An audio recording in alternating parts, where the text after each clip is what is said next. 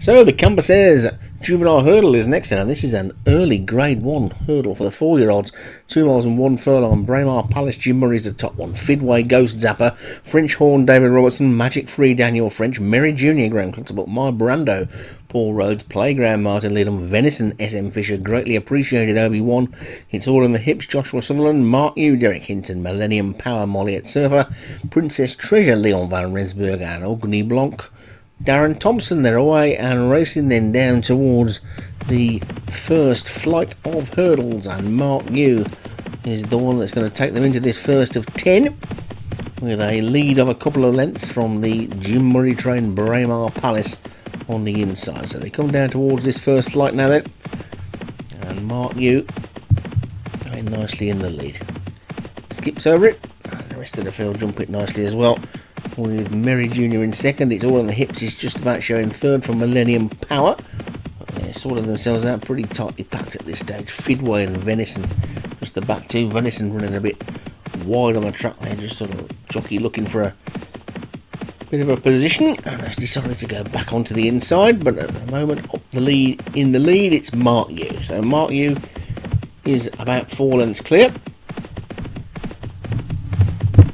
as they skip over flight number 2, and Mark Yu it is from Merry Junior in second. Then French Horn is in third place from Braemar Palace and My Brando. They're over number 3 now then, and the pace looks to be pretty hot, to be honest, and Mark Yu is going to give these a test, I would think, from Merry Junior in second. Braemar Palace is third, French Horn is 4, and then Millennium Power is 5. Playground is after that one. It's All in the Hips, and then Greatly Appreciated. Magic Free is quite wide on the track, and Fidway has dropped right out of it at the back. So they jump over number 4, and there's Fidway just poking his head into the shot now. So it's a little bit of a surprise to see a John Morgan horse that far back, and as they pass the winning post, it's somewhat detached, and the jockey is already putting out distress signals on that one as they skip over number 5, and Fidway, I would guess, is probably about to depart the race. But Mark Yu's the leader from Braemar Palace in second, then Merry Junior, Millennium Power, and French Horn, while Brando is after that one, and Greatly Appreciated. They jump over number 6, and the Venison is also starting to get a little bit detached now as well, so this pace may be pretty hot, and Mark Yu continues to lead. Fidway has indeed been pulled up at the back. Merry Junior is second. My Brando is third, but wide on the track and giving away ground. Then French Horn and Millennium Power, and also wide on the track Playground is giving away a lot of ground as well, and Venison is about 4 lengths adrift. So they jump the 7th, and Braemar Palace has now come through to take it up to French Horn in second. Mark Yu is third. It's almost 3 in a line there then as they swing around this turn now, and you'll see here that My Brando and Playground are going to give a lot of ground away as they come round this turn, and Mark Yu is just the leader still from French Horn.